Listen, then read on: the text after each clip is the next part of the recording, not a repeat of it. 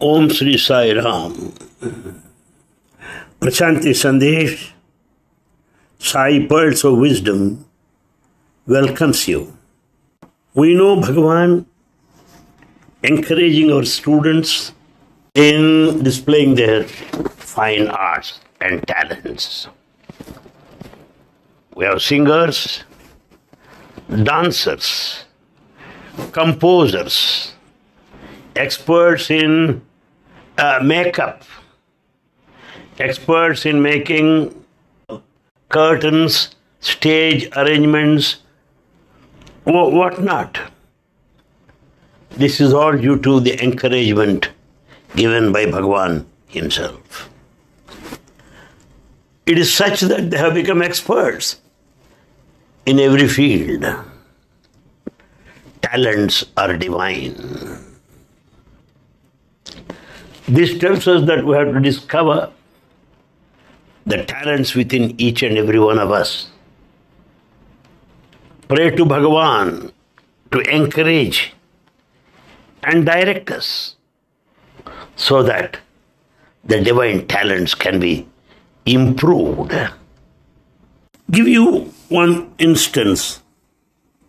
Swami Sathya had the unique ability to sing and dance with great proficiency, even at the elementary school. Yes. Decades later, how Swami danced on the dais, and his performance was highly applauded by everybody, officials and the villagers also. Then I take upon the next great quality of Bhagavan. He is the best student. In fact, in one of his lectures, he even said, he doesn't remember to have opened any book and read any single page. But he always stood first in the class. That is the divine quality. Being the first in the class, he became a favorite student to every teacher in the school. That apart, this point I want to emphasize. He helped his classmates to learn and pick up the subject. He was never selfish and he was never self-centered. Decades later, Sathya, as Sai Baba, would reveal in his talks how he helped some of his classmates learn the alphabets. In those days, there were no slates or books. We used to write on the sand with our fingers. This is what Baba said. Sathya never hesitated and grabbed every opportunity to teach his classmates. Each one, teach one is the principle behind. We also find in our university hostels, schools, hostels here, students helping each other. I know some of the senior students teaching junior students. There's a special provision in certain rooms where junior students would sit and a senior student would teach them. This is learned from Bhagavan. Not only that, the Veda, the students recite, is passed on from one generation to another generation, batch after batch. No teacher is ever called here. No priest was invited to teach them. Seniors teach juniors. This has been the legacy or sampradaya in Vedic learning itself in this holy land. Now, a great quality that we notice in Bhagavan's life is this. He never hesitated to assist his family in household work.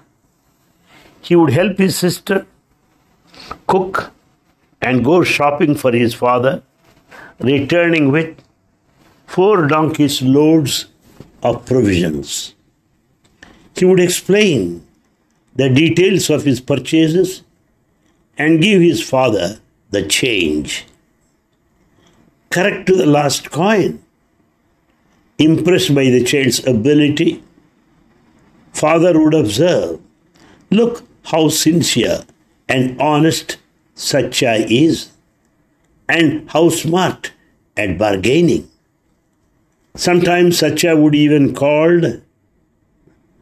his sister, as he would help his parents in cleaning the house, fetching water from the well, and doing other chores that were considered girls' work in those days. His help was needed while the parents eked out a livelihood by various means. Pedavenkamarazu, his father, ran a grocery shop. Isarama and he would carry food grains on donkeys to sell them at the Bukkapatnam weekly market. He also worked as a liaison between the field hands and Karanam for a small commission. This is the quality that we don't find among children today. On one side, they are so busy with their schoolwork and assignments and homework, and also have no intention to help parents, brothers, and sisters in the family. They need assistance. And in fact, one can learn service from childhood. Charity begins at home. Baba displayed this spirit of service and the need to help parents, brothers and sisters and assist them. This is a great quality that we have to teach our children. The next aspect is this. At Sathya school, there was an interesting scheme of punishment to ensure punctuality.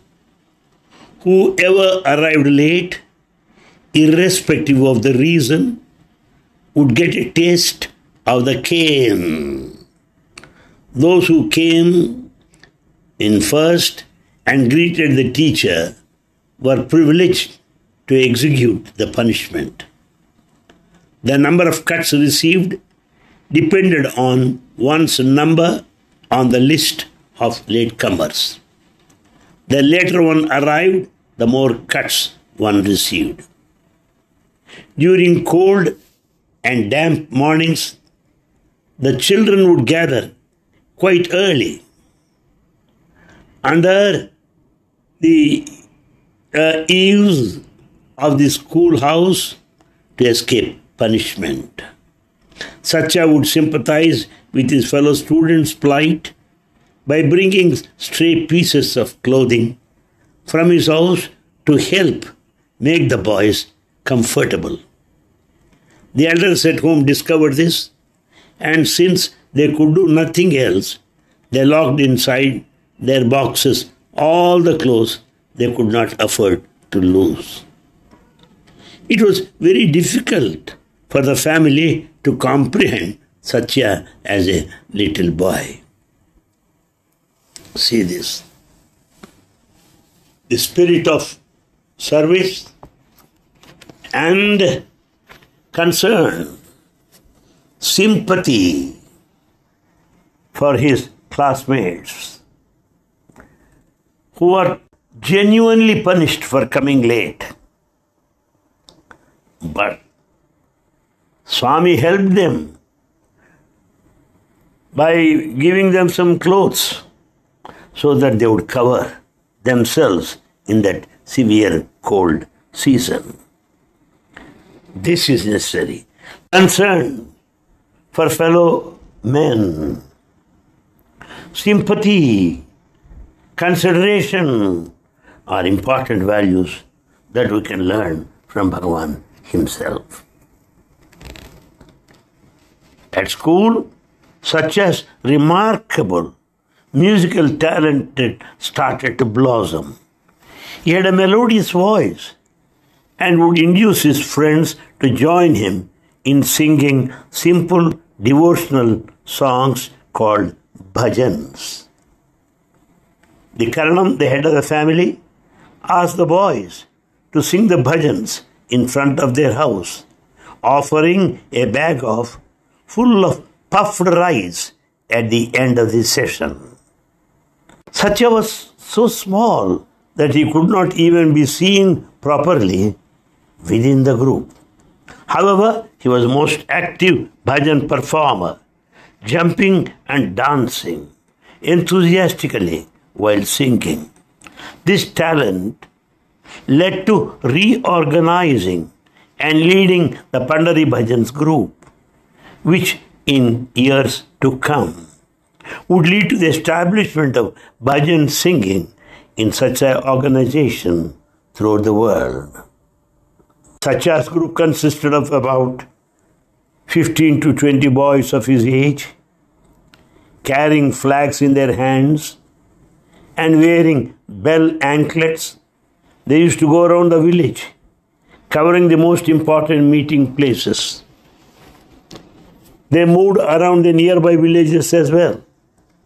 When the Pandari Bhajan group visited a village, people cleaned their house properly, welcomed the group and fed them. The villagers believed that because of the influence of these Pandari Bhajans, the dreadful epidemics of cholera, which had been playing havoc in the neighborhood, never touched Puttaparthi. That is Bhagavan, doing everything for good of the village, training the boys in singing bhajans, in learning and also display their talents, really speak very high of Bhagavan Baba himself. See this? Because of this Pandari Bhajans, that cholera never touched Puttaparthi, the epidemic.